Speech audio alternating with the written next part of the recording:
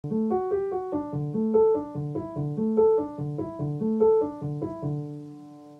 everybody, welcome to Daily Deco. Today's episode is sponsored by... Who's it sponsored by, Sean? You make a decision. Your right ear. My right ear. My right ear is currently covered up by my headphones, so I can actually hear what Sean is saying. There you go. But yeah, more about my right ear later. So as far as interesting Simply Scuba news, I don't know. I haven't actually seen if anything new or interesting has sort of popped into stock. But what I'm going to do is on Sunday, I'm going to do a quick catch up of some of the interesting things that have arrived since sort of basically the Christmas period. Because yeah, this is the kind of the time of year when interesting stuff usually tends to drop. Now, obviously, this diving season is a little bit different than it kind of usually is. Normally, how it is we get something like DEMA in like October, November time, and then that's when the brands, they announce all their new shiny sort of upgrades and new sort of pieces of equipment, and then everyone gets all excited, and then they make it to the dive centers around sort of February, March kind of time. So this is when sort of the new 2021 sort of stuff should be dropping, but yeah, it's kind of a weird year, and I think some of the brands are thinking, oh, we've got this really exciting whatchamahoosit something gadget. We don't really want to release it now because there's going to be less hype because not as many people are scuba diving. So I think they're keeping a lot of their stuff kind of like pigeonholed, just kind of like, yeah, that'll keep until like next year when people are actually sort of properly scuba diving again. So yeah, but on Sunday we're going to be doing, I am going to be doing a video on yeah, sort of new exciting gear that may have kind of slipped under your radar, something worth kind of looking at. So stay tuned for that. Cool. As far as underwater news, a few bits and bobs came across our eyes. The first one, this one comes from Connecticut, is it? Yes. Yes. And this is, so there's an aquarium in Connecticut, and it's called the Mystic Aquarium. Nothing mystical about it, as far as I know. I think it's just what it's called. But basically they had plans to import, I think it was 5 beluga whales from another aquarium, and it was basically for a research project, because they want to do some research. I'll talk more about that later. But the move and the reallocation of these beluga whales has been sort of put on halt because of a lawsuit from Friends of Animals, and they filed a lawsuit in September, basically saying that because you're taking these whales from their social group, it's going to cause untold and unbeknownst sort of harm and stress to just kind of move them to another aquarium, and the aquarium basically says, okay, yeah, no, we're not going to sort of go forwards with this until the sort of courts have made their decision, because yeah, we don't want to stress them out, because yeah, they're not really doing it for entertainment purposes or anything. They're doing it for research purposes. They want to kind of do some non-invasive studies on these beluga whales, kind of how they interact with one another, and then they want to be able to sort of learn from that and sort of think about that for dwindling sort of wild populations. So yeah, they're very sort of open and honest and just say, okay, yeah, we'd like these 5, but yeah, we're not going to, we don't want to be the bad guys, obviously. We don't want to hurt the whales, and yeah, we just kind of want to sort of study them. Non-invasively, obviously. Well, aquariums aren't normally like that, so that's good. Or to take that point, they say that at the moment they have 3 beluga whales, and they live in a 750,000 gallon outdoor habitat, which the aquarium calls, I like the way they say the aquarium calls, the largest in the United States. So I don't really know how big 750,000 gallons is. I don't know if that's particularly big. It's definitely smaller than the ocean, yeah. But by the way that they kind of talk about it, it's a large enclosure, but who knows? And yeah, they're hoping that this research could actually sort of help boost endangered and depleted beluga whale populations by kind of studying them. So yeah, it's kind of one of those things of, is it a necessary evil? If these sort of belugas, they're already in captivity, maybe they can't be returned to the wild. is it kind of socially acceptable to be able to sort of transfer them, not necessarily backwards and forwards, but at least kind of once? And or is it kind of one of the things where it's like, well, maybe we should, if we are transporting them because they are a social species, should we transport all of them sort of all at once, so you're not sort of separating these sort of social ties? Who knows? We'll find out. We'll tell. With the yeah, we'll lawsuit find or out. Where it doesn't actually say What when they the should lawsuit do- is, this article. So documents were filed in federal court on December 23rd. But they're saying that they will not import the whales before March 31st to allow time for a judge to decide in the lawsuit. So hopefully we'll find out. Hopefully it'll make the news. But yeah, it's one of the sort of interesting things ever since sort of Blackwater was released. Called? There's Blackfish. That's it, not Blackwater. I have no idea what Blackwater is. Sounds like a video game. Like a yeah, it's probably some obscure video game or movie. Some sort of pirate game. But yeah, there's a lot of eyes on this kind of sort of transfer of sort of marine species. I reckon they should do. Sorry, they should do a like you can only move animals a certain amount of time.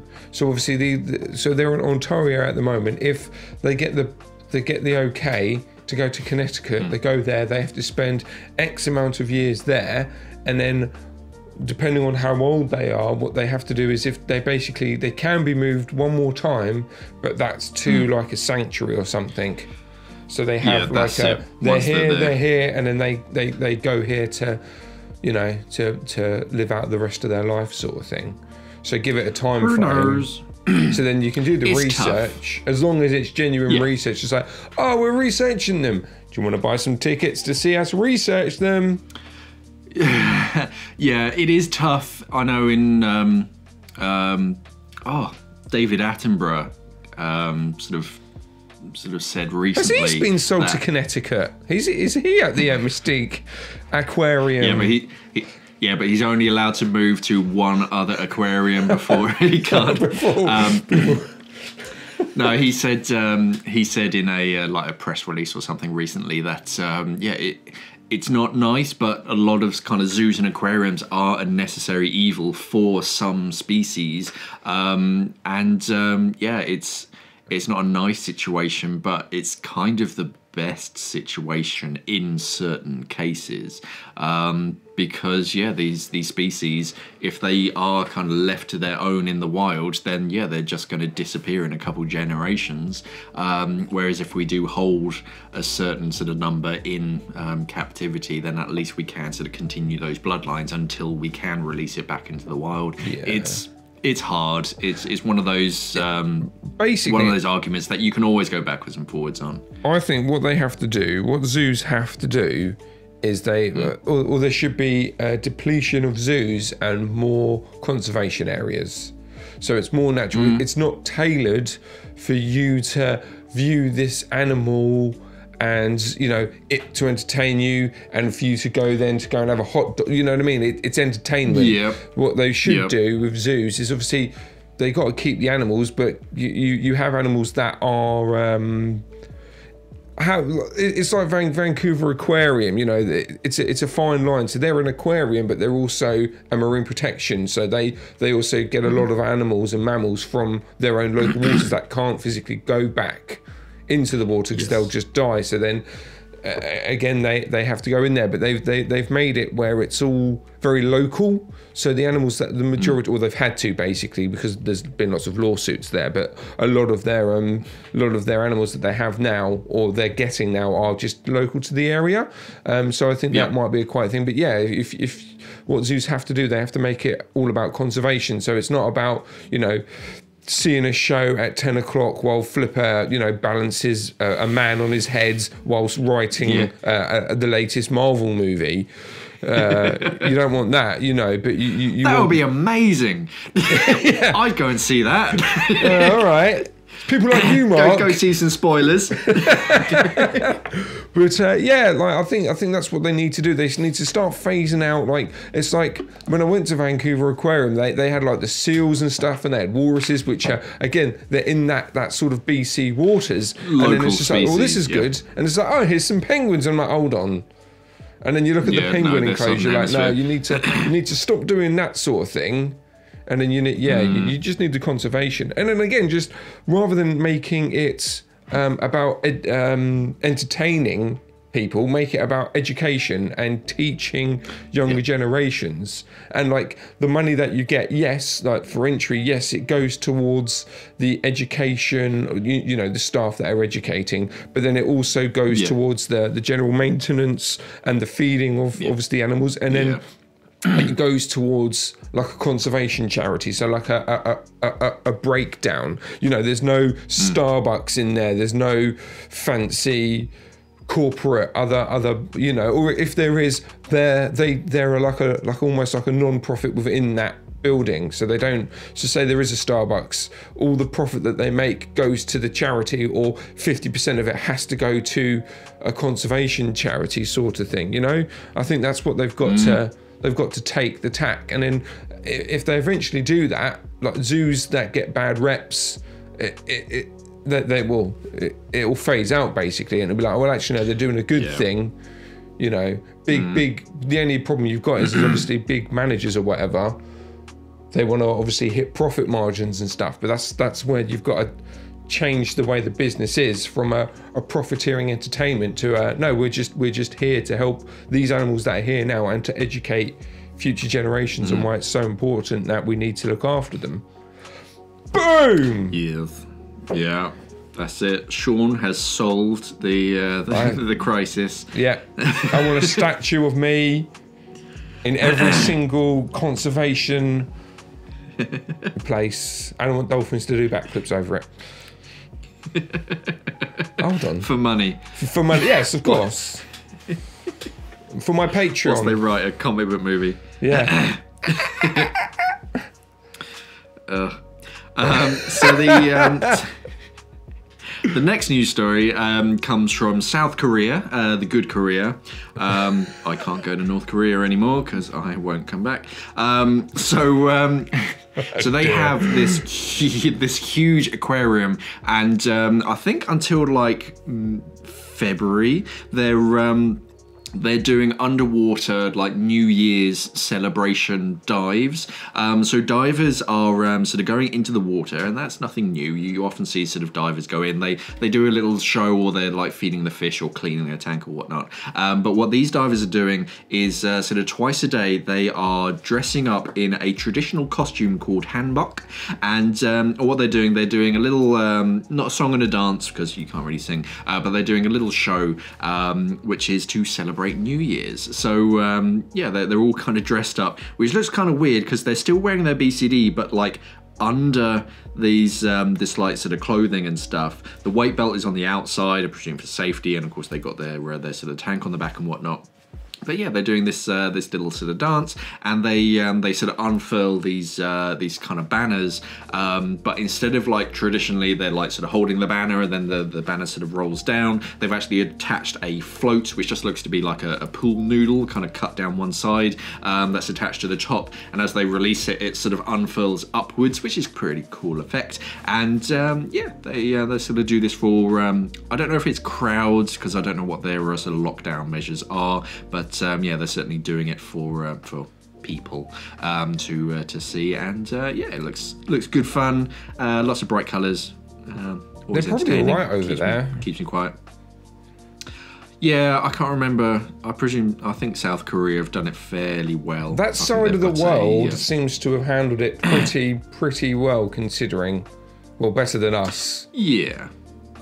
Yeah, they've eradicated it, and we're like, do you know what? Here's COVID-20.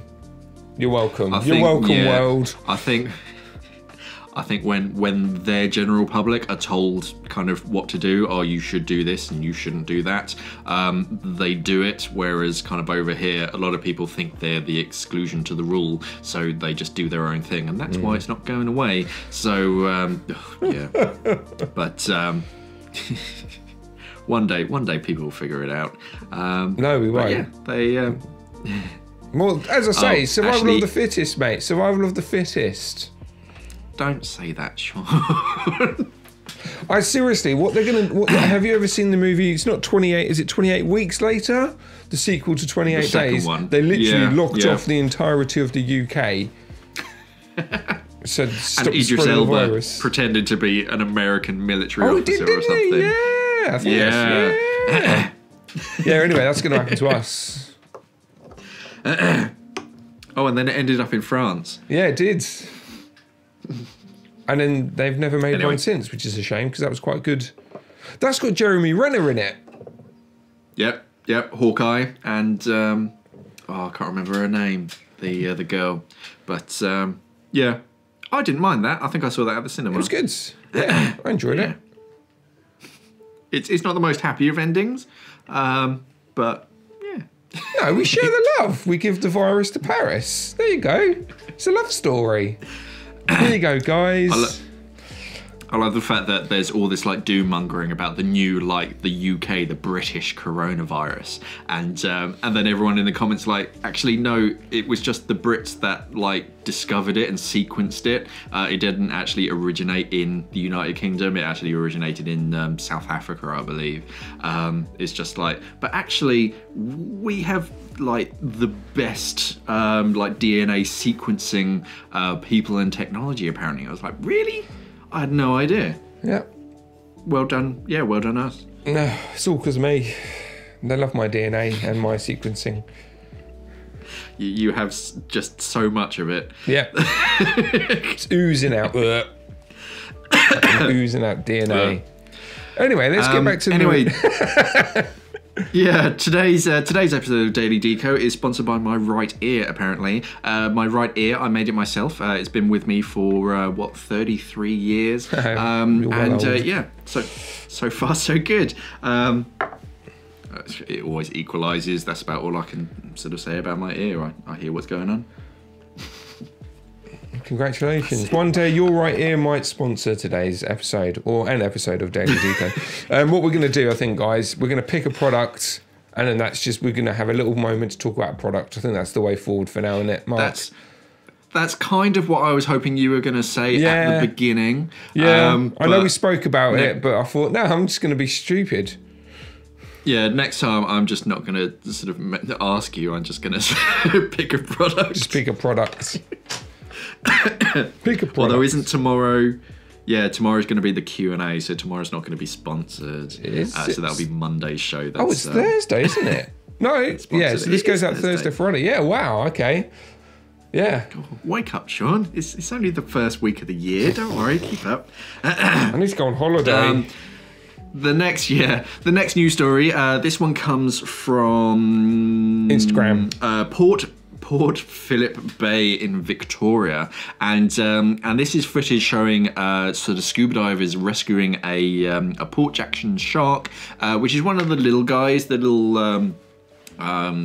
They got a flat bottom and they got like a really angular head, little spike in front of their dorsal fin, and they kind of came across it. It was like lying down in the seagrass, and yeah, it was caught on some ghost gear, so that it had a fishing hook sort of trapped in its mouth and a fishing line that had just tangled up in all the sort of the weeds and stuff, so it couldn't go anywhere. So they went up to it, they kind of grabbed hold of it, and it was still alive. So they went into action and they managed to sort of cut the line and then eventually get the hook out of its mouth and then released it, and it swam away quite happily. So again, this really just kind of reinforces the sort of the ghost gear, just how dangerous it is, because if the scuba divers weren't there, that shark would have just eventually drowned and starved and died. So yeah, it's kind of that sort of good feeling. This actually, the dive was on December 31st, so this was a kind of a New Year's. Oh no, sorry, the Instagram video went live on Instagram on December 31st, so it was probably the day before or maybe that day. Yeah, it's just nice. The one problem that I have with it is that they did take their time with it, because of course they all have like cameras and all that kind of stuff. So instead of just kind of like catching it, cutting hook, boom, thing out, done done, low stress. They're kind of like holding on to the shark and they're really kind of dragging it out to get the pictures and the videos. I do understand that you kind of need to show these videos to sort of get that sort of point across, in that, yeah, this is what's happening, and it kind of invokes that sort of emotional response in people, whereas if you did just kind of like release it, as I probably would, then you don't have that sort of more sort of viral sort of effect. But still, I think in my mind it's just like, nah, just get the job done, release it, and then tell the story. If you get pictures and videos, great, but they're just an added bonus. Unfortunately, it's all about the gram, isn't it? It's all about the gram. Yeah. I don't, I also, the video, if you do actually kind of watch it, we'll link it down in the description below. It really does emphasize the importance of keeping your cutting sort of utensils sharp, because she's got this kind of cutting hook, and it takes a while for her to actually cut through this monofilament, because you can see the rust is all sort of, the blade is all sort of rusty and whatnot. So yeah, do definitely look after your cutting hook, because yeah, you want it just to slice through whatever. What they should do monofilament is make a bolt snap that has a jagged edge. So then, multi. There you go. Yeah, what's the worst that could happen with a bolt snap that has a sharp, serrated cutting edge? No, I think it's perfect. Or you do it like the craft knives. So you've got a bolt snap and you've got a lever, and then you, like a Stanley knife, just poke it out.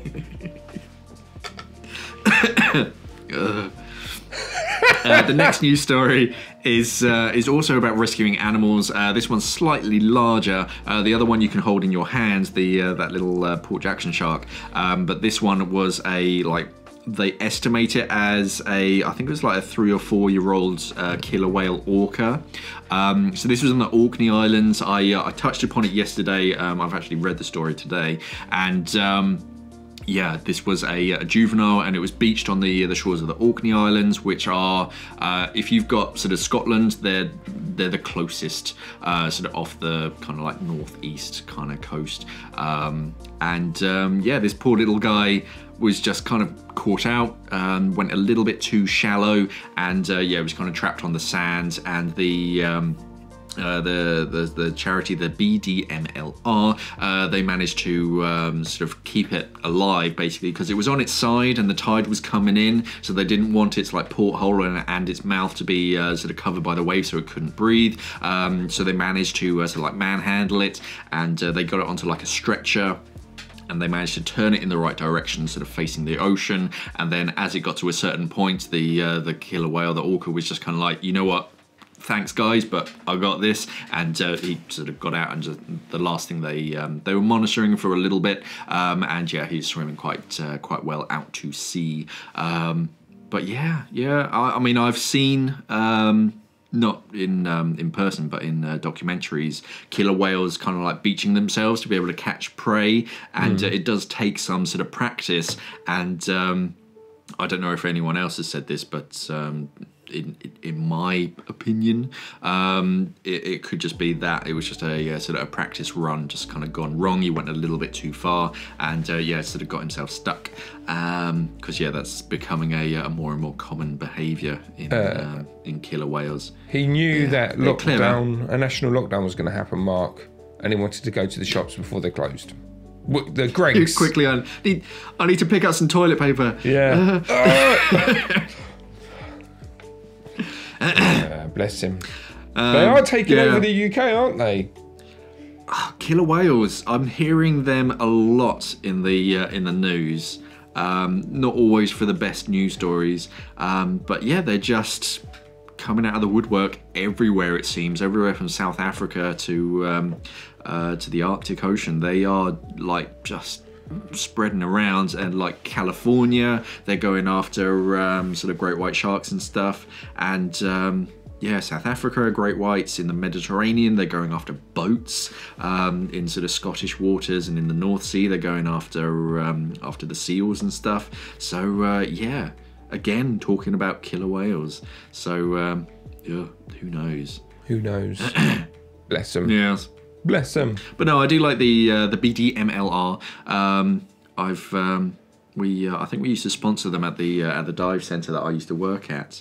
The only downside is their like sort of acronym is so long to remember, and this article, it starts off: the Orkney BDMLR Marine Mammals Medics, or also known as MMMs. You're like, oh good lord. Wow. Their acronyms are just insane. But they're at the bottom of the article. There's a link to the BDMLR's Just Giving page if you want to sort of sponsor them. Throw them some cash because even during lockdown they are going out and they are sort of helping. Yeah, I'll pin it.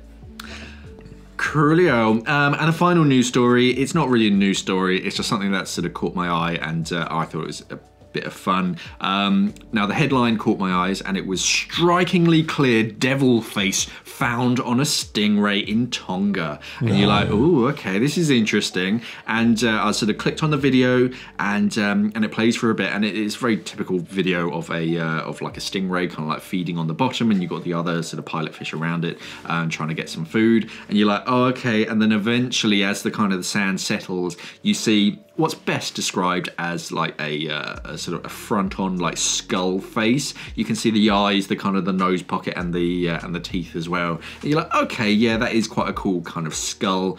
I wouldn't describe it as strikingly clear devil face.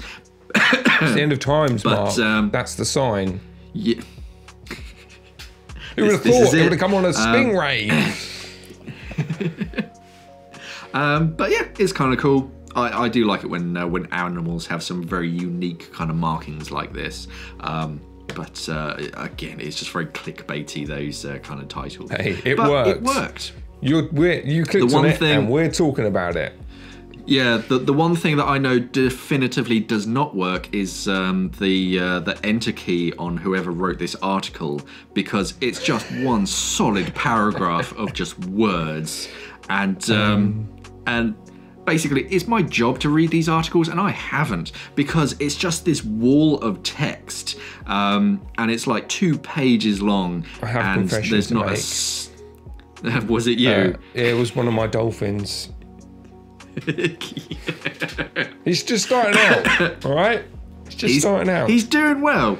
He is doing well. He's got a job at Yahoo News, so not too shabby. Well done, Frank. No, it wasn't Frank. It was Deirdre. Deirdre the dolphin. Deirdre. Yeah.